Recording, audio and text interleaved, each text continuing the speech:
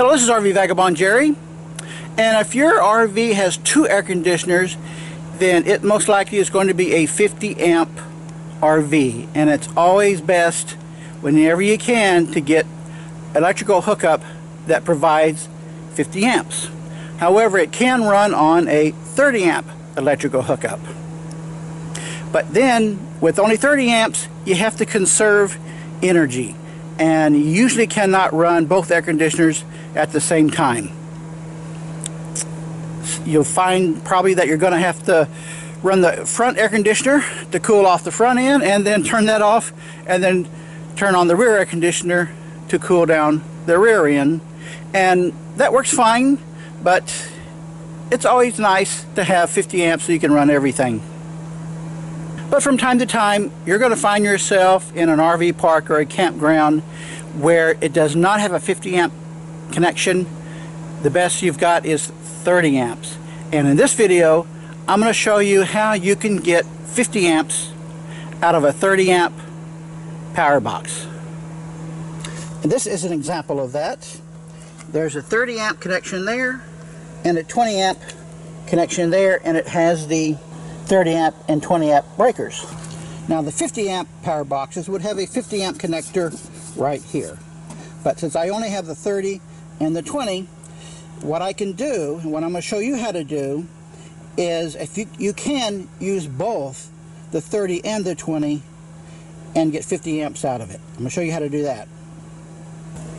And if you have a 50 amp RV, I'm sure you know by now that it's easy to get an adapter that will change the 50 amp connection to a 30 amp connection.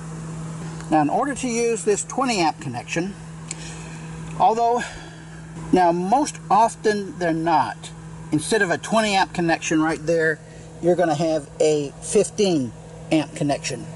That would give you 45 amps instead of 50, but both the 15 and 20 have the connection like this, which is an ordinary household electrical outlet.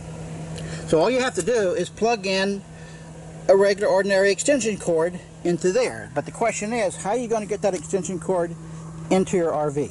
Now in my case, the only window that I have where the screen will open is at the driver's seat here, and that would take a really long extension cord to run it from the box to here, and then from there back to the RV wherever I need it. That can easily be done, but then you're leaving your screen a little bit open. This is my kitchen window. I could poke a hole in there if I want to, but I don't really want to. But you may find in your particular RV, that's what you have to do to get an extension cord from the inside to the outside, is just to poke a hole in the screen where you open the window. But I'm going to show you another option. Now in my motorhome, it came from the factory with this little compartment here, and this gives you access to the back of the refrigerator. That's the purpose of that. And I'm going to go inside now and show you how I utilize that for my electrical connection. All of my electrical outlets in the RV are wired through that 50 amp 30 amp connection that I showed you. So what I did was, right next to my refrigerator, I installed this outlet here. And when I installed that outlet, behind it I just connected an ordinary extension cord. So now I'm going to go outside and show you where the power from that cord goes to. The cord that I connected to that outlet is right here.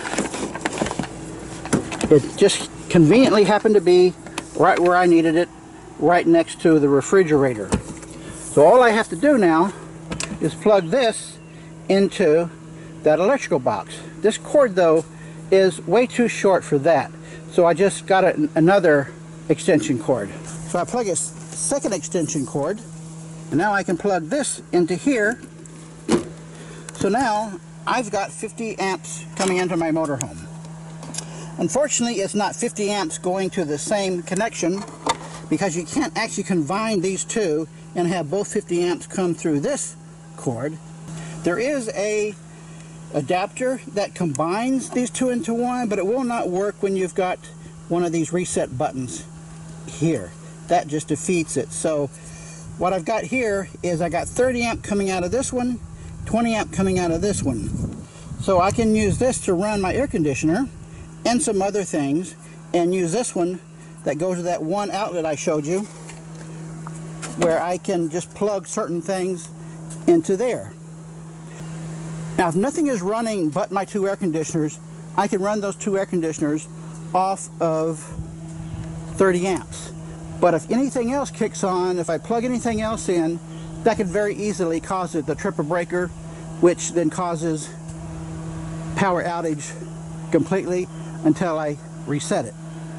So if I need to use something that's going to be too much power for my 30 amp connection, then I just use that one dedicated outlet.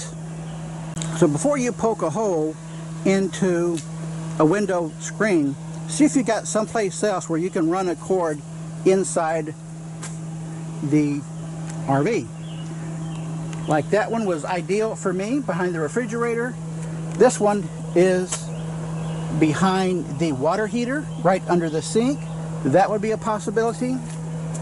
There's also a more elaborate way you can do it, where you can run a cord into the electrical compartment here and then have a permanent connection on the outside and the inside, whereas I have a permanent connection only on the inside. That's another option too, but it's much more extensive installation. So I hope this video has helped you. Good day, folks.